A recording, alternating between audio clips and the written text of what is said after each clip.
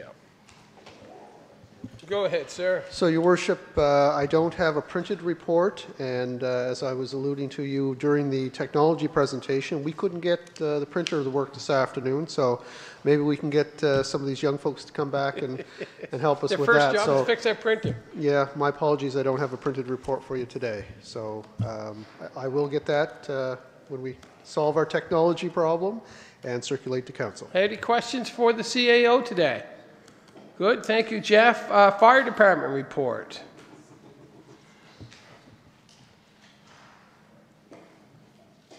Nothing. Yeah, is there anything to report, sir? Your Worship, just to report to council that we are in the process of our search for a new fire chief, and I hope to have good news for you in the very near future. Good, thank you. Operational services, Chad LeBlanc. Anything in Chad's report that raises any concerns, questions, ideas? Councillor McLeod. Hi, Chad. Just a minor question. I know that the crosswalk and the bump out on the corner of Grand and Brunswick is all but complete. Are we actually going to install a four-way stop at that point? And I just was thinking about that. I think it might be a good idea. Don't misunderstand me, but there's also a four-way stop on the corner of Porter and Brunswick. I'm just curious about that. Yeah, that's true. So there's no magic manual, right, for these types of situations. So I'm using my best judgment and some discretion here. So I made some observations over the course of the last 6 to 8 weeks. And what I've observed is traffic is fairly fast in this area. I've witnessed commercial vehicles and trucks and cars traveling at a fairly rapid pace. But what I'm also witnessing during times of dismissal and arrival to the school, a lot of students are crossing Brunswick Street on the north side of that intersection, and it's unsafe. And as much as I don't want 2 four-way stops within fairly close proximity, it'll be about 80 meters apart, I think at this point it's the safest alternative for us. Because I think if we don't do something, an accident is inevitable. I think the only other comment I want to make about that, because as you can appreciate, I live nearby and I walk the area daily. I think the parents of the students and the teachers aides and all the staff, they need to encourage the parents or the people who pick up students to not cross the street except on crosswalks. True. Yeah. And that's what a wonderful way to teach the children that there's a crosswalk there, even if it means walking 50 feet. We all like to go to the shortest distance as quickly as possible, but in this case, it's important to cross on crosswalks, especially also on Parade Street. I noticed that. Yeah. Thank you very much. Sure. Applaud what you're doing. Your report is well written, and we know what's going on. Okay. Thanks a lot, Chad. Thank you, Jim. Councillor Steve Barry. I just want to say thank you for your help over the weekend. Obviously, we had a successful event with Candy Cane Lane, and I know yourself and Todd and the Parks crew and whatnot really, stepped up and helped out. Just got to look behind us to see the great job that you all did. It was our pleasure. So just want to say thank you for the job that you did. You're welcome. Good, thank you, Chad. Nothing else, thank you. Planning Department, either the CAO or Chair of the PAC has anything to add? Good, Jim? Good, thank you. Asset Management and Infrastructure Renewal, Mr. Brophy, Mark. Any questions for Mark? You come on up, Mark, if you want to. Is this your first official microphone with us? This is it. Okay, welcome, Mr. Brophy. Anybody any questions for Mark, or you have anything in there that you want to highlight, Mark? Go ahead, Jim. Hello, Mark, and welcome. Thank you very much. It looks like, based on your report, that we're going to have a water and sewer treatment or upgrade next summer. The design and planning will start. We won't be starting the program to do the actual replacement. It's not, I haven't looked at the capital report yet, or it's not available to us. We have to procure a consultant first, and that's going to take some time. Good. I can tell, there's lots of preparation going on, I can tell that. This is kind of a planning and design year, and Yeah. the following year, we can hit the construction. Yeah, The real construction activity should be in the ferry terminal. We will see that. okay, good. Thank you very much, Mark. Anything else for Mark? Okay, Councillor Hood. Mark, the fire hall renovations, we recently had a meeting with our volunteers, and a number of them expressed, had questions about the status of that project, and your report indicates the concept is for second floor renovation is being developed. How far away are we getting from getting that done? We actually met an architect this week, and their job is to do a preliminary concept of what could happen and some preliminary budgets. The problem is the renovation, the second floor it's not that hard, but the life safety systems, fire separations, that's the bigger cost than renovation. So we're trying to get an initial concept of what it could look like with a budget, and then go next step. So can we get some kind of a timeline, worst case scenario estimate on We're when? going to have this report within 2 weeks, and then at least we'll have a starting point. All right, good, thank you. Anybody else? Anything you want to point out, Mark, or anything that you find interesting in there, or anything we should know? Well, this is just the list. Again, it's the planning year. I've been here 2 weeks, so give me a You little mean bit. you haven't got it done yet? I need a little bit of a learning curve. But, Okay. looking forward to selling my house in Dartmouth and moving in here for good. So very excited to start. Good, we're happy to have you. Yeah, thank you, sir. Finance Department, Jerry. I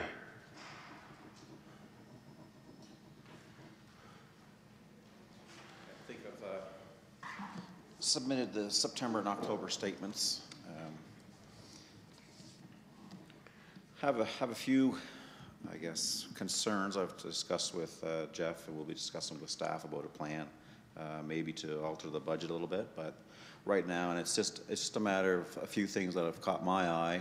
Things like still owning the high school, so operational costs for there. So there's a few areas where I think we're going to be over budget on the expense side. A couple areas will be a little light on the revenue side. So I'm going to meet with the directors and see what we can do with our budgets to try to come up with a plan to figure out and manage the bottom line for now.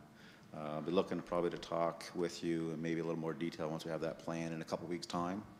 And later on in this meeting, I'll be discussing the capital budget with you. So maybe in a couple of weeks, we can organize another special committee of the whole meeting to deal with both the capital plan and a follow-up of our budget kind of revisions. Good. I just have. Jim. I understand that maybe we now or will own the Centertown School on or about January the 1st. If that's true, is there a way that couldn't we just, since it wasn't given to two people, it's just given to one person, couldn't we just say we didn't receive it and we don't want to have the school until about 2025? I've had a couple of discussions with our CAO, and I'll let him respond to that one. Don't mean to embarrass anybody, but that's... No, we are going to talk about that. That is the property item that I want to discuss in camera. There's some legal issues around that, and yeah, just need some direction from council. And how did we make out? We had a tax sale yesterday, Jerry. How did all the properties? There were three properties that went up for tax sale. And, All three go? and Two sold. I don't have that list in front of me. The one that didn't, Jeff has it? Yeah. Go ahead, Jeff. Not me? Oh, yes, it is. Properties that sold, there was a piece of land, 2.5 acres, I believe, over on Doan Street, off Doan Street, and then there was a property on Barnard Street that sold. There was a landlocked parcel off of Pleasant Street that did not sell. Good, thank you. Any other questions for the finance? No, thank you, Chair. Yarmouth Recreation Report, Frank. Anything for Mr. Grant today? Looks like you're off the hook, Frank. Yeah, economic development, Natalie. Be happy to answer any questions. Any questions for Natalie today?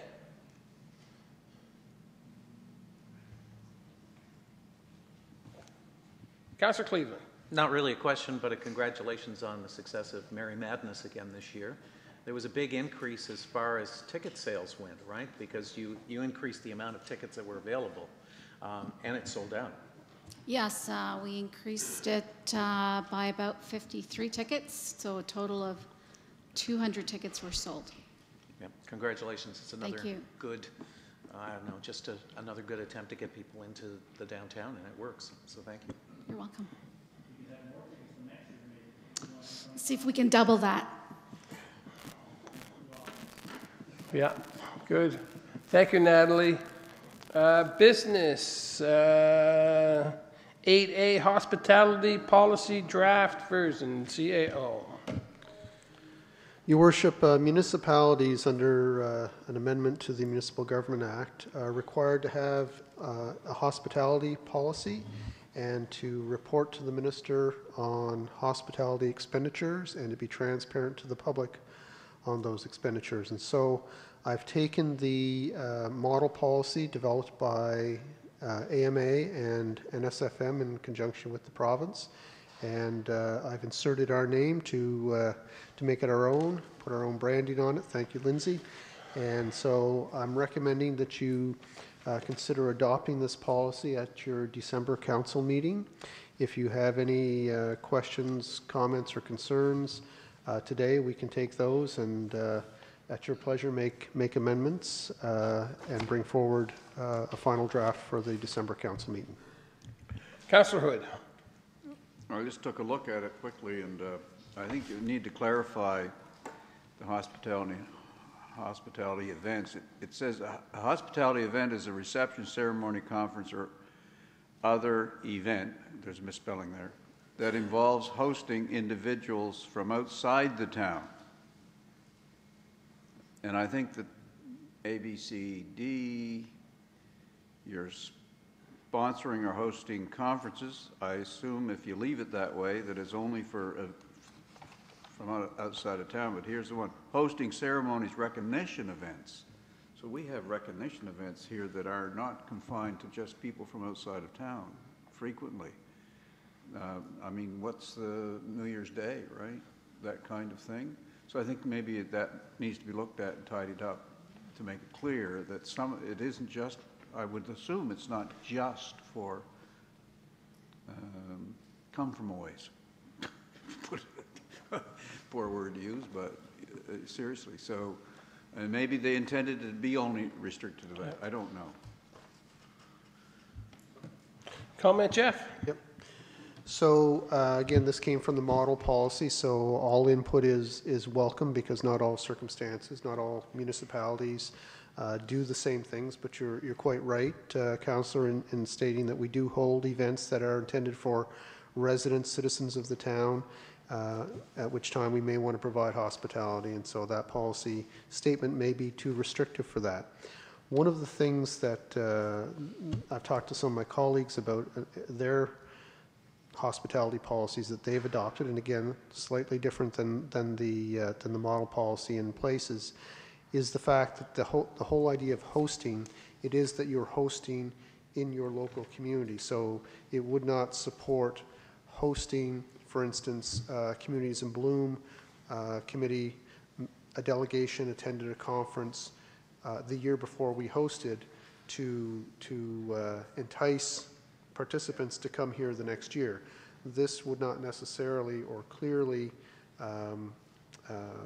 support that, so that's something again, my colleagues were very clear that in their policies, it meant it had to be on their home turf that the event was held, and we want to make sure, I think, that we're open enough that when there are times that we want to host people who might come to our community when we're putting on a conference, or maybe it's a sporting event of national or international scope, that we're able to go and put on a good a presentation for our community, which might involve some expenditure in the category of hospitality. So we'll make sure that that also, if that's your pleasure, that we'll ensure that's clear in our policy. Good. Thank you, Your Worship. I have to leave. I have doctor's appointment. So Jeff, the next step for this is to, move this forward to town council. Have a motion to, with the clarification that Councillor Hood pointed out, I think you will incorporate those, Jeff. Make a motion to proceed to council. Moved by Councillor MacLeod, seconded by Councillor Don Barry. All those in favor? Aye. Contrary? Fall clearance compost. Jeff. Your Worship, we have a memo from the Manager of Public Works whose mandate includes overseeing the operation of our compost facility. We have, as is indicated in his memo, we have a significant amount of finished Class A compost at the facility, 3,500 cubic yards estimated. And we do have limitations on both storage space and under our operating agreement, how much we're actually permitted to keep on site. So our average annual sales are 208 cubic yards, so we have a significant number of years at that rate that we could sell. The recommendation is that we do a tender or seek bids to purchase a large volume of this material, 2,500 cubic yards. Put that out to landscaping firms and anybody, I guess, who would be interested in that large volume, and see what we get for bids. So instead of us putting a price and acting as a retailer, we're going to actually act more as an auctioneer of our finished compost. It will serve two purposes.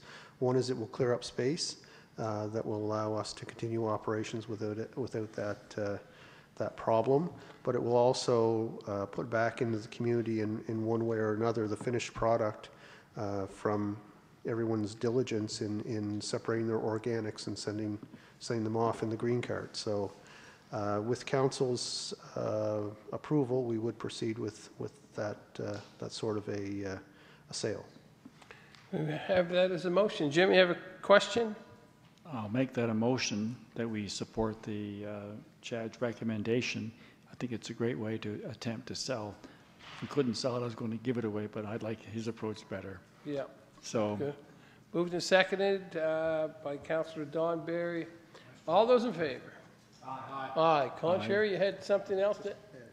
Yep, go ahead. So just wanted to add that you will notice that we were reserving 1,000 cubic yards, and so that volume is for our traditional spring giveaway with the planter workshop. So we'll have a volume for that, and we'll also have a volume available for householders or citizens that want to come out to the facility with a pickup truck or a container and buy a small volume. We'll still have 1,000 yards, which is a very sufficient supply. Good, thank you. Graduated pricing scale. Jeff? Your Worship, I'd like to defer that item, but it is related to the previous item, and that is our ability to move compost once it's completed and certified and ready for sale. We have sold small volumes, but we think if we have a graduated pricing scale that allows large-scale purchasers to purchase at a lower cost per cubic meter, that we may be able to sell on a more regular basis fairly large volumes of the compost. So I'm just advising you at this point that graduated scale will be brought forward as a recommendation. Okay, good. Thank you. Plastic contaminations in organic strategy. Request for decision. Jack. Your Worship, you can probably tell we've been talking about compost a bit in Town Hall. So this one is about the amount of non-organic material that we're finding within the compost stream. We have been finding a very high volume of plastic, and that causes us significant issues.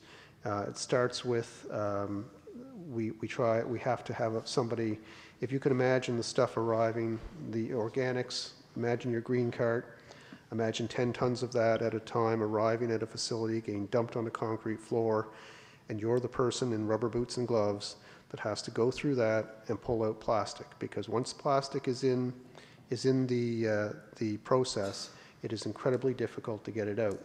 So the process goes that the organic material comes in, it's dumped, and is put on a conveyor. It goes through a grinding process. So any plastic bags or plastic utensils or other foreign non-organic matter gets cut up in that process into smaller pieces, and now it's even more difficult to get out.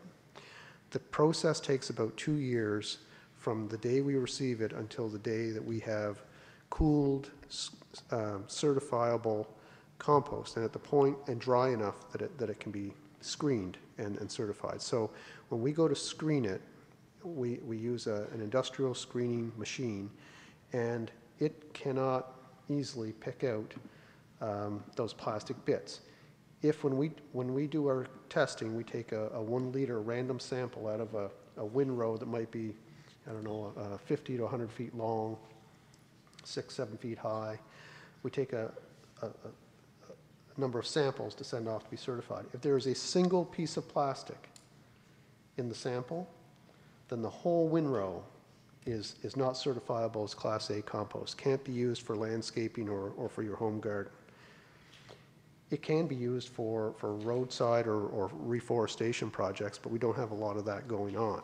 If there are 2 pieces of plastic, then it can't even be used for that. It cannot leave the site under any circumstances. So we end up in a situation where we have to re-screen that material. So it's very problematic. The easiest, the best way to avoid the problem is to not have plastics enter the waste stream in the first place. And so how do we do that? Through education. The young people that are here today, they'll learn about source separation in school and in their clubs and organizations like the Boy Scouts and the Girl Guides. I know they talk about that stuff in terms of environmental stewardship.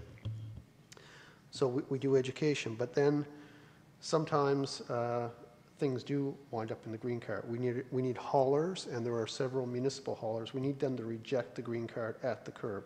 Don't dump the stuff in the truck, because as soon as it's in the truck, now it's our problem.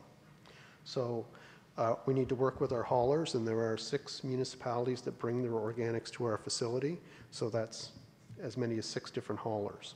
Educate the people on the back of the truck who are just trying to get the job done that it's okay to leave the cart, which creates I know it creates an awful problem for a householder to have your green cart around for an extra couple weeks, especially in summer. But if you don't separate your organics properly, you're creating a problem down the road for somebody else, and that somebody is us. The final thing is we need the municipalities to engage and make sure that their haulers that they're paying are doing their job. And one way that I know we can get municipalities' attention is increasing the cost of dumping the contaminated material on our tipping floor. So I'm asking for your support to allow us to double tipping fees when we find that there's contaminating non-organic material, such as plastic, within the loads that we receive at the compost facility. And just as an example, I did reach out to one of my colleagues this week with a picture and a letter. And the letter said, we need your help. Here's what we're finding. He was shocked by the amount of plastic. It was just a picture of the pile of plastic that we pulled out. He was shocked. And then the message was that we're considering many measures, including potentially doubling the cost when loads are contaminated. I got emails and I got phone calls. They're on it, right? Because nothing is going to get their attention more than the money, the payer. Because this is tens of thousands of dollars. Our customers right now are charged something in the area of $600,000 a year in tipping fees to bring their organics to us. If that were to double to 1.2 million because they couldn't get the separation done, you can imagine, you know what that would do to our bottom line. So that is what I'm asking for your support, is to have a bit of a hammer at the end of the process here. If education doesn't work, and you know, rejecting green cards through educating our haulers, that we need the ability to increase the bill. Because here's the cost to us. We've increased the size of our holding pads. We're required to have engineered pads to hold this material on at the compost facility for 2 years after it goes through our plant. As that space fills up, because we can't get this stuff certified, we have to build larger pads, which cost us engineering time and money and getting approvals for bigger pads, construction cost of building those pads. If we have to rescreen material, you know, we rent a trommel screener, and there's one in our capital budget, which you'll see shortly. They're not cheap. They're in the hundreds of thousands of dollars. Rescreening that material is labor and machine time, and that's our only option once the plastic is in there. So it's a lot easier to deal with this problem at the source, and I think we'll get everybody's attention and cooperation if the cost of failure is a doubling of the tipping fees. So I'm asking for your support to enable that policy. There's not, when they come into the drop off the load, there's no question where that truck came from, right? So they can't say that might have been from somewhere else? Right, so when the truck arrives so when a truck comes in, of course, they come across a scale and they get the initial weight. They dump the material, they go back over the scale, and they get the empty weight, and the difference is how much we charge. Everyone, including the town of Yarmouth, has their own hauler contract. And so our hauler, you know, they go Tuesday, Wednesday, Thursday, and they take organics to the facility. It's known whose load it is because we have to send a bill anyway, right? So they tell us this is the town of Yarmouth organics. The person in the scale house will charge this to the town of Yarmouth. So there's no question the fellow driving the truck, or lady, whichever the case may be, tells the scale house operator whose load it is, whose contract it is, and once the material is out of the truck, that's the only time we get a look at it. It is on our floor by the time we get a look at it. So doubling the tipping fees, I think, some will feel it's a bit drastic, but it'll get the problem solved in a hurry, too. There's attention needed here. Councilor MacLeod. Do the other I have a couple of comments. Do the other municipalities are aware of your desire, and when did you hope to implement the process? And and you started off by doubling the existing dollar amount. I wonder if there's also going to be, if in the end, our local hauler, I think of the town of Yarmouth, if it will cost us more for garbage pickup down the road if the staff have to spend more time sorting. Just looking for comments and So on the hauler contracts, Your Worship, on the hauler contracts, that's already a requirement for all of the haulers, whether they're picking up green carts or blue bags or clear bags, is to look at what they have there and to be confident that it's properly sorted. If it's not properly sorted, they have stickers that are provided by WasteCheck, and they put a sticker on the cart or on the bag, and they say it's not properly sorted, and it's up to the property owner to take it back and get it right for the next time. As far as when I would see this implemented, realizing that the policy wouldn't be approved until the December 12th council meeting, I would say February 1st would be the earliest, because we want to work with WasteCheck. We want to work with our customers, give them an opportunity to speak to their haulers, to get some messaging out to their residents. Excuse me, Mike Carter, our communications officer, has been already in contact with WasteCheck and getting some educational materials from them that we can use ourselves. But we are just one municipality, so we need 6 municipalities using these same materials and getting the message out to their residents and their haulers. So February 1st should be enough time to start to have a difference.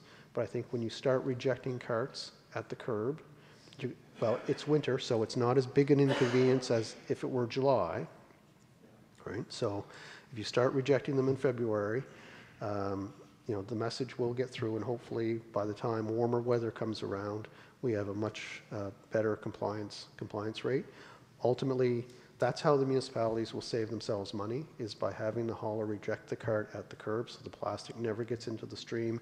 We don't have to double bill, and the resident gets the message that if they want their organics taken away, they have to do a better job at source separation. And there may be people who don't want us to say this, but if you have something that you don't want to separate, you've got something really gross and icky in a plastic bag, and you're trying to decide where that should go, do not put it in the green cart. Put it in the clear bag. If you're not going to separate it, it's garbage, and it goes in the clear bag. Good? Make a motion, Jim? Well, I'll make a motion that we support our CAO's recommendation. I don't have to read that, Yep. it's all there, Yep. so I'll gladly make that motion. Okay, second by Council Steve Berry. Questions been called. All those in favor? Aye. Contrary? Request for presentation from Splash Park Committee. Councilor Berry. So Deputy Mayor and I were at a meeting Wednesday night, was it? Tuesday? Monday night. Monday night, yes. And there's been some think it's progression Wednesday in the Splash Park. There's a group headed up by Linda Gallagher. And long story short, they're basically at the point now where they want to get some traction and get some support from local councils, pick a spot and whatnot. But they'd like to give a presentation to us. So they asked if we would make a motion that at our next council meeting that they'd be allowed to present. Or the earliest possible Yes. date, right? That So would Lindsay work will move by Councilor Berry, seconded by... He made the motion. Seconded by Don. So I think the only thing is, Councilor Berry, I think at the earliest possible date, Lindsay, if that's acceptable, we can do that? Okay, good. All those in favor? Aye. Contrary? Thank you, Councilor Berry. 8F Capital. Is that going to be Jerry?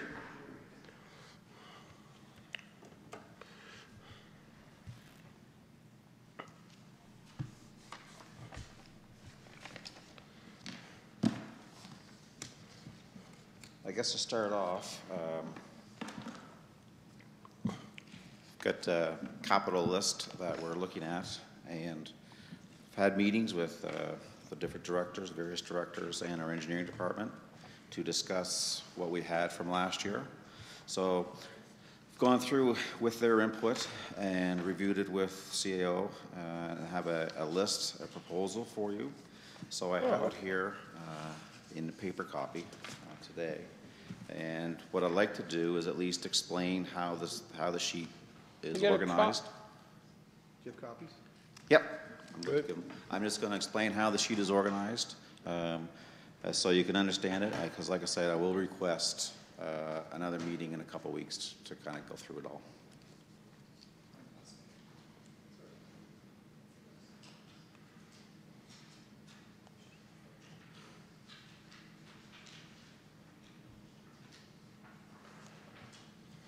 Next year. Here, give me a chair. Give me one extra, I'll put it in Pam's desk.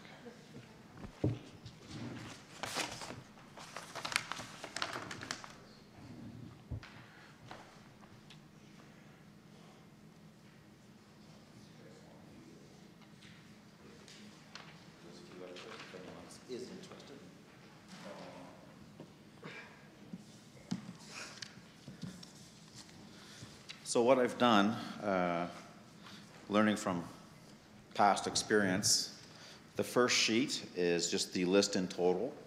And I know that's a little bit small print. So for your convenience, I've printed it bigger on the attached on the back. I'm not saying anything.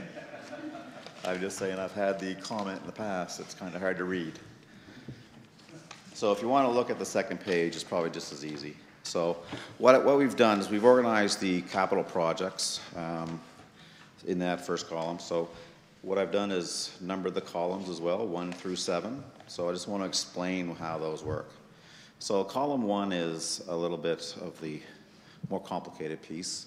Those are budgets that are remaining that have been approved from prior years. So I've gone and taken the budgets from the past 5-6 years, anything that's not been used or completed to date, and those are the amounts that are unspent at this point. So if you looked at the first 6 projects are actually completed, but some were 2 are over budget from prior years and 1's under budget. So the first one, the server upgrades, that's being done this year. We've spent about $28,000 on server and computer upgrades this year. So I'm able to lump, because we're doing all that as one big project, I can lump that as a capital project. So in column 1, you'll see a negative $28,163. When you go down to the project number 3, which was the vehicle exhaust extraction system at the fire hall, we had budgeted, I think it was $90,000, and it came in at $83,000.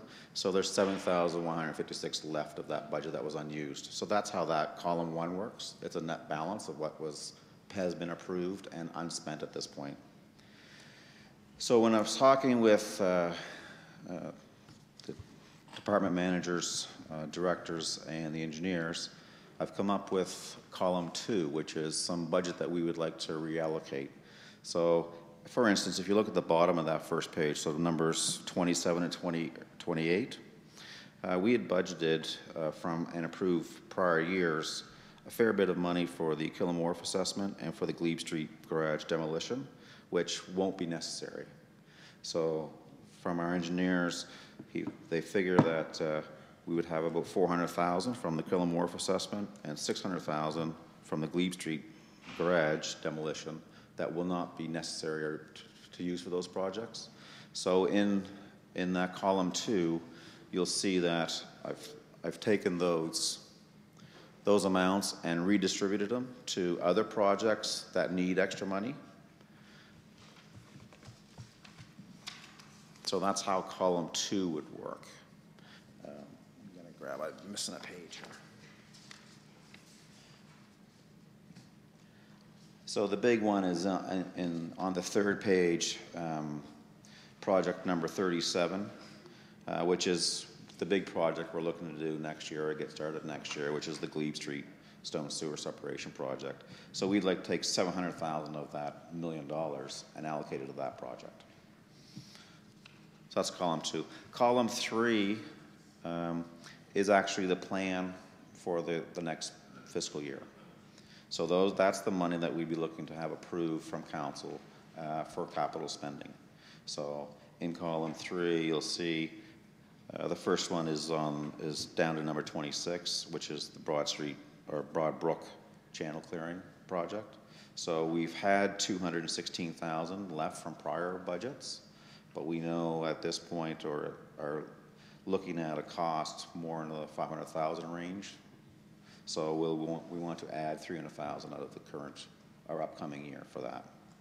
So that's how that plan for 2021 is what we're looking to get done. Okay. Good. Follow along so far. Okay. So I put, and we put a little less emphasis on our plan for 21, 22, 22, 23, 23, 24 because things do change. Some projects will get pushed and dollar amounts will be adjusted as we get closer to those projects. But those are all projects that are on our radar to get done over the next 3 or 4 years. Good. Any questions for Jerry? We're going to have a meeting before Christmas. So like I said, I think the best thing to do, we'd like to have this go to council on the 12th. So we're hoping that we might be able to meet on the 10th or 11th to go through this in a little more detail with council and when maybe all the council can be here. And also by then we should have a little bit of a plan on our budget, operating budget as well. Good. I'm going to Mexico. Yeah, we'd like to have the capital plan approved in December so engineering can get on with getting the engineering work done. You guys can figure this out. Good, thank you, Jerry. Any questions for Jerry? Go ahead, Jeff. So, Your Worship, I think it would be great if over the next couple of weeks, if councillors could review the list. And, if you have any questions, either bring them to the budget meeting. If you want answers quicker, you can channel your questions either through the Director of Finance or myself. We'll be happy to reach down into the departments and get answers for you. How fluid is the list, Jeff, if we have a presentation or somebody, I'm just thinking maybe the Splash Park people are farther along than what we thought? Yep. So, and what's the cutoff line? Because if they have everything ready to go and some of the federal and provincial dollars line up, what's the date for this? okay, so what isn't fluid would be items that were on the list that were safety related, okay? So Yeah. if it's a safety issue, we don't want to mess with it. We want to get it done. Yep. But there is a fair amount of flexibility on projects that haven't yet been initiated, that haven't started or been tendered. Some items, we've pushed or pulled forward or backward depending on the desires of council. So if another project were to emerge, it's fairly easy for us given. So if you look at the bottom of page 2, Yeah, I was just going to point or that the back page of Jerry's presentation, you'll see that column 1, we have $5 million of projects and equipment to execute that the money's already been allocated, has been from previous budgets, including this current fiscal year. We're looking at an additional 3.175 that we're asking you to approve for next fiscal. So in all, you're talking about $8 million worth of projects and equipment. So, for a relatively small, I say relatively small because I think in the big picture it's relatively small. If somebody were to secure, or if we saw an opportunity to secure matching funds through a new program or an opportunity, if we can spend 50-cent dollars instead of 100-cent dollars of town taxpayers' money, well, then we need to adjust the plan. So if there's an opportunity to leverage a community, to get a community asset by leveraging higher levels of government, then we always kind of put that as a second priority after safety. So there's flexibility. What we're looking for, though, is a plan. So our engineering department largely takes lead on these projects, and they need to get going with creating designs and developing specifications and getting the work ready to be tendered and executed. So this becomes their plan, and not to say that they can do everything all at once. So there is some fluidity. Good.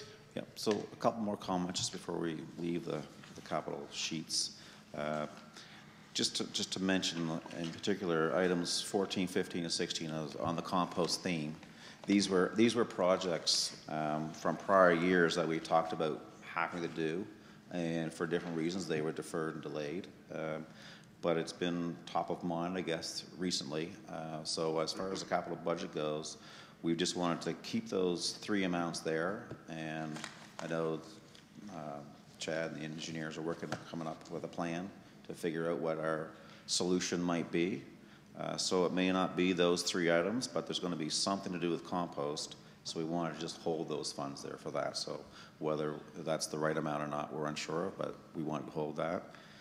Further down on the page, items 37, 38, 39, 40, those 4 items, well, the first 3, 37 to 39, are kind of wrapped up in the one project, doing the Glebe Street sewer separation. So the plan would be with phase one would be go from Water Street up and around the corner on Main Street, so you would just touch on Parade.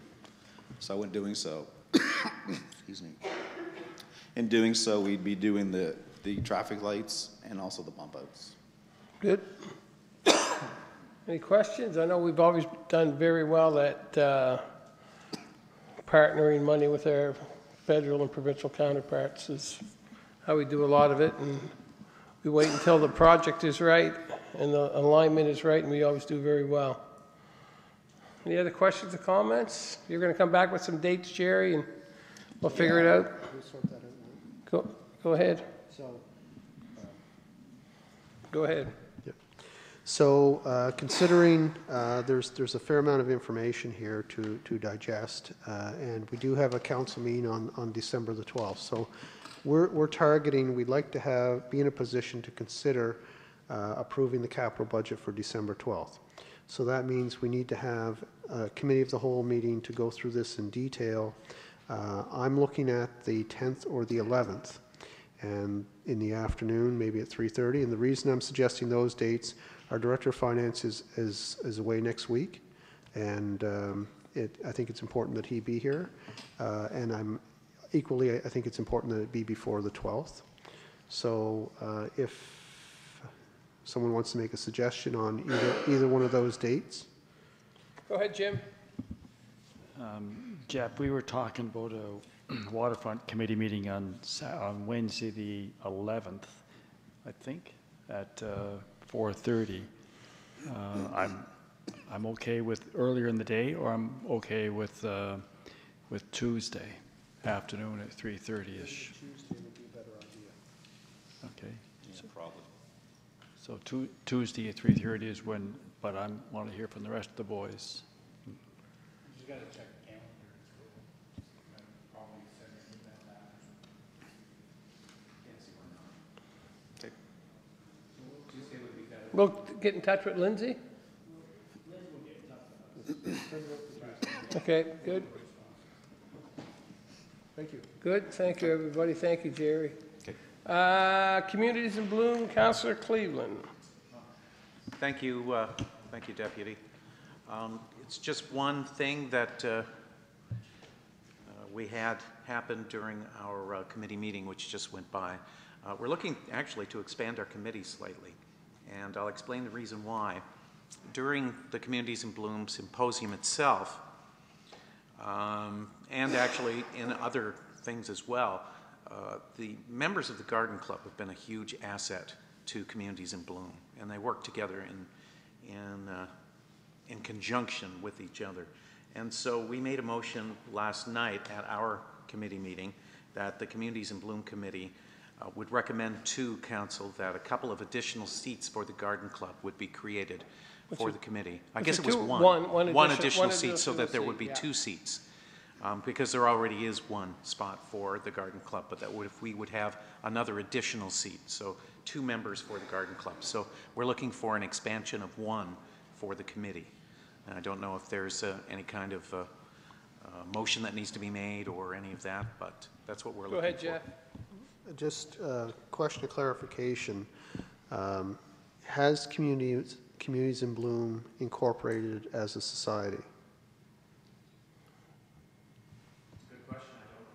Do you?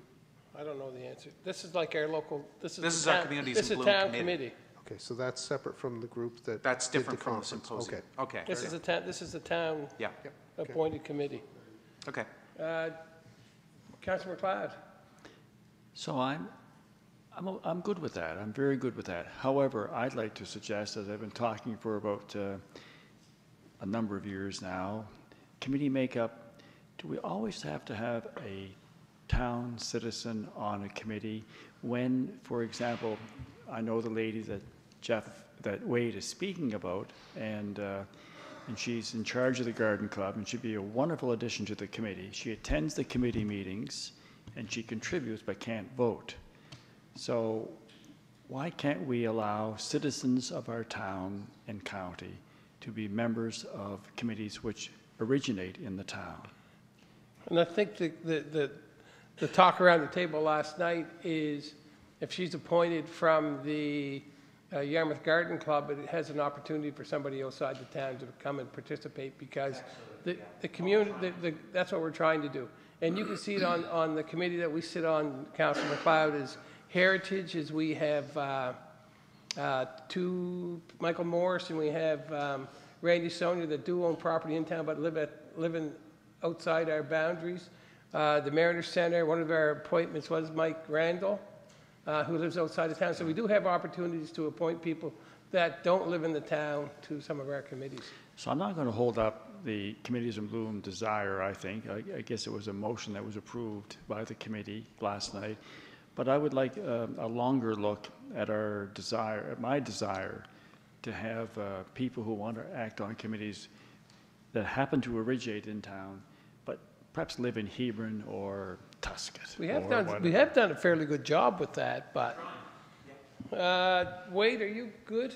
Yes. Okay, Turner, Hoffman, and Jeff. So, Your Worship, I'm looking for, and I can't put my eyes on it at this moment, but it seems to me that we did amend a policy around appointment of citizens. Now, before I get into that, let me say that you can do whatever you wish, as long as you do it through policy. So, you have a Citizens Advisory Committee policy which identifies communities in bloom and identifies how many citizen members there are. So, if you make a motion here to amend that policy to allow for, then we will take that direction, amend the policy, bring it back December 12th, and it's done. But more generally speaking, we did talk about at the council table a few years ago the idea that there are great people who are stakeholders in this community but don't actually happen to live right in the town of Yarmouth. And so we did make a provision in one of our policies to allow people to sit on our advisory committees if they were a owner or a director on a company that board of directors that operated within the town. So it opened it up to the business community essentially, who pay a lot of taxes and are certainly stakeholders.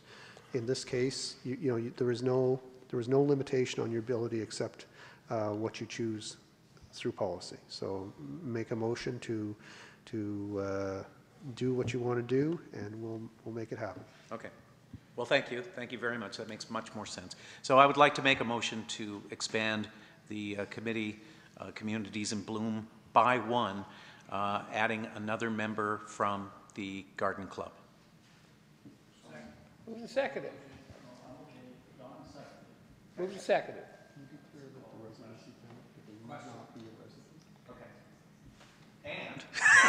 And that they need not be a resident. A member of the town committee of Yarmouth, yeah. need not be a Be a resident member of the Garden of Yarmouth, of the town of Yarmouth. So moved and seconded. Any other questions or concerns? Jimmy, all right? I know you want to jump in there. We do pretty good. All you got to do is you talked about the Waterfront Development Corporation and look around the table and how many residents of the municipality sit around there, right? Heritage, how many sit around there? Communities in Bloom, we're going to have the opportunity for that. The Mariner Center Board, we're expanding our borders, so we are doing well. Amalgamation, I know. Amalgamation.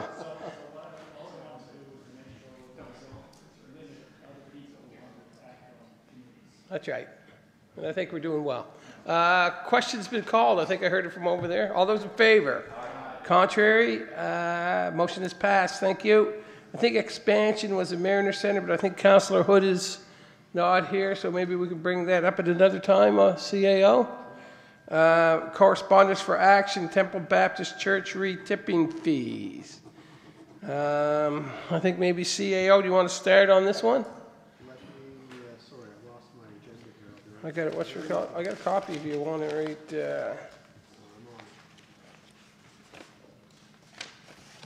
Okay.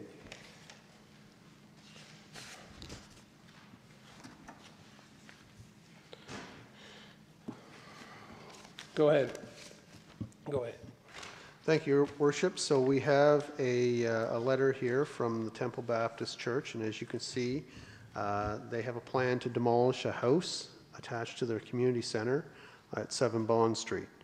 And their request is that as a not-for-profit organization, they're asking if the town could waive the disposal fees, or the tipping fees as we call them, in order that they continue to put their resources into supporting their mission within the town.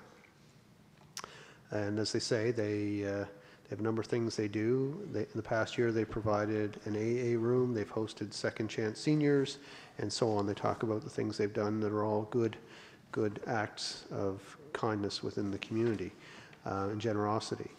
The issue is this, Your Worship, is that we are not the sole owners of the construction demolition debris site. We are a 1/3 owner, and so we don't actually have the authority to waive fees for the waste park. The waste park is its own corporate entity. If you want to provide a grant where they are not for profit, you could do that. You could make a recommendation to consider it at the Waste Park Board of Directors, which represents all 3 owners. But I don't believe you have the authority on your own, unless you're willing to provide the grant to cover the fees. You can't fully satisfy this request. And we don't know how much it is right now. No, but and I can give you a little insight into that, because we've done a number of demolitions of houses that we've acquired through tax sale. This could be in the area of $10,000. This is a fairly large residence. It's the old glebe house at the Notre Dame Church. Plus, the other side of the coin is we have waste diversion credits through Divert Nova Scotia. So if we go above and beyond a certain tonnage, over the year there could be 4 or 5 or 6 residences that get demolished in the town of Yarmouth or the municipality. They go through. We have an allotment that we get funded back for. So if we go over and above that, we get about $100,000 a year in waste diversion credits. And if we exceed that limit, we have money taken off. So if we have 3 or 4 properties that we don't charge for the demolition or demolition going through, if they exceed the limits, we get double tax. So we could actually, if it could be $15,000, we could lose. Because of the overages, we could lose $15,000 again in diversion credits. So that not only affects the town of Yarmouth, that affects district or area 7, which incorporates 6 municipal units. So that's another problem. We solved the problem through a monetary transaction with the Yarmouth Area Industrial Commission, the demolition of the old cotton mill, and we wiped out our $100,000 payback, like it was lost. Like it cost us $100,000. So this is, if the other 2 people have to have a look at this, but maybe correspondence goes back that we're not the sole owner of the. You can refer this to the waste park. Okay. Make a motion to refer to waste park. And they'll deal it with there, because all municipal units will be sitting around the table. Moved and seconded. Question. Question been called. All those in favor? Aye. Contrary? 9B, Scott and Kelly Mitchell, Reese Brucewood Playground. CAO. Your Worship, Council dealt with a request from Mr. and Mrs. Mitchell 2 months ago regarding a request to rename a park playground within the town of Yarmouth for their daughter who has passed, and Aiden May. And Council made a motion to refer them to our community asset donation program, which we've set up for people to be able to recognize or honor people of their choice. And we have several examples of that in Frost Park and in other parks throughout the town. It has gone over very well. So they received a response from us saying that this was a decision of council, and they were aware of that program before the initial request. They had met with Todd, and I think they were well aware of that opportunity, but they had a different idea. So this letter is asking council to reconsider its decision on the renaming of the park.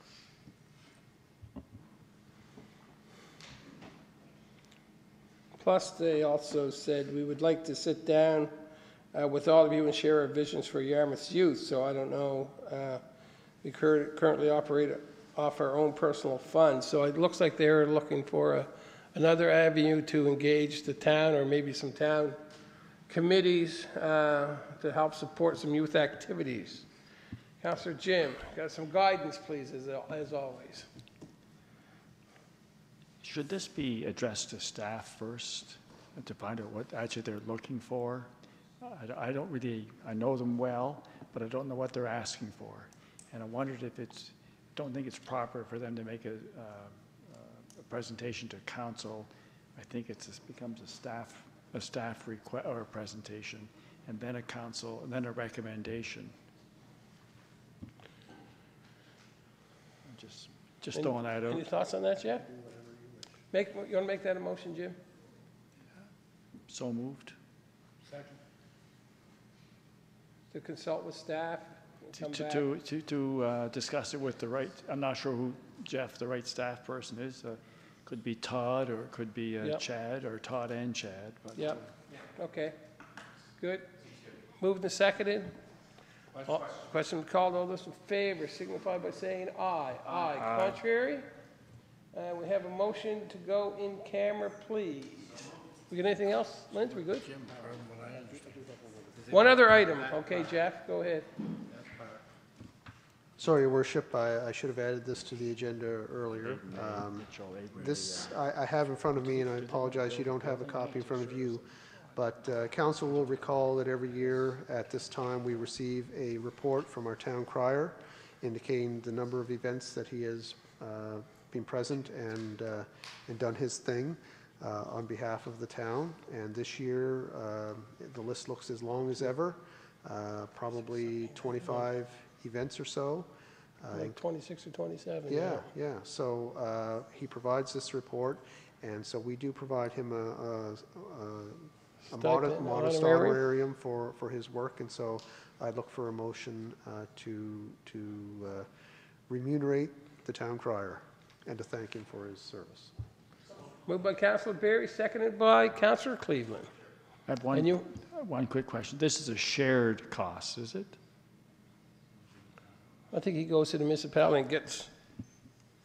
I'm just curious, Jeff. Yeah, if we don't know, I'm just... Yeah, the events that I see listed here, for the most part, are events within the town of Yarmouth. I assume he also receives some remuneration from the municipality of Yarmouth. Yeah. They would probably have fewer events. For example, he did the Dumpling day. yeah, dumpling day, and that's in the municipality. No, I'm supportive, but I just made the comment. Motion to go in camera. So move, seconded. Thank you, everybody. Thank you. And for staying, yeah, thanks for staying. Thank you, everybody.